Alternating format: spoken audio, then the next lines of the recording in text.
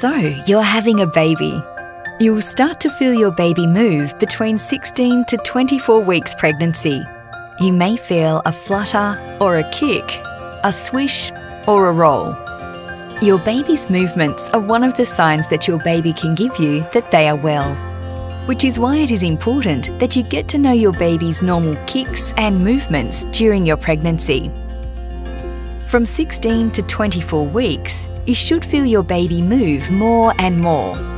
From 32 weeks, the movements stay roughly the same up until baby is born.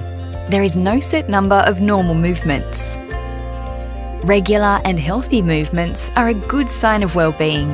Most babies are more active in the evening or at bedtime. It is not true that babies move less at the end of pregnancy. You should feel your baby's movements every day right up until they are born, even during labour. When a baby is unwell, he or she may try to save energy by moving less. This may be a sign of a problem. If you notice a change in your baby's movements that concerns you, it is important that you contact your midwife or doctor for a checkup right away. Do not put off calling until the next day. The best thing to do is contact your midwife or doctor immediately.